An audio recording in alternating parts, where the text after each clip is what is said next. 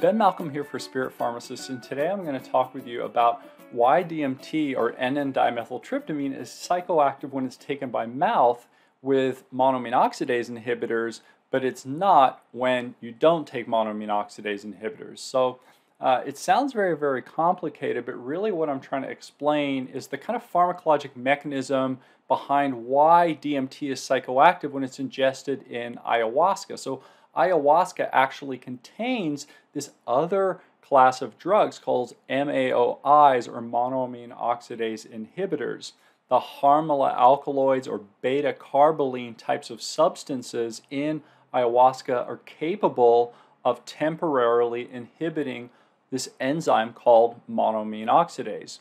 So you have your person over here in number one ingesting ayahuasca, which contains the DMT and monoamine oxidase inhibitors.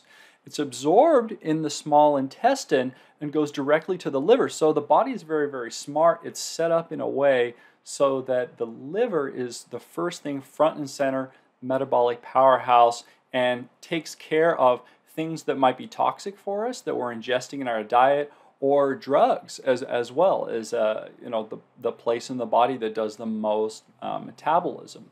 So when you ingest ayahuasca, it inhibits the breakdown of DMT that is normally done by monoamine oxidase in the small intestine and liver, and it allows it to reach systemic circulation. And once it's in the bloodstream, DMT is able to enter the brain and cause a psychoactive effect. So the use of monoamine oxidase inhibitors is necessary to make DMT orally psychoactive, and it is safe to combine DMT with monoamine oxidase inhibitors in ayahuasca to achieve that kind of psychoactive effect of DMT. However, the use of monoamine oxidase inhibitors creates a metabolic vulnerability in the body towards drugs as well as some substances from the diet. If you're interested in that, check out my other videos. I hope you enjoyed this one, and I hope that it helped to shed a little bit of light on how DMT is psychoactive when used with monoamine oxidase inhibitors, and where monoamine oxidase is in the body and what kind of functions it performs. Until next time, be safe and be well.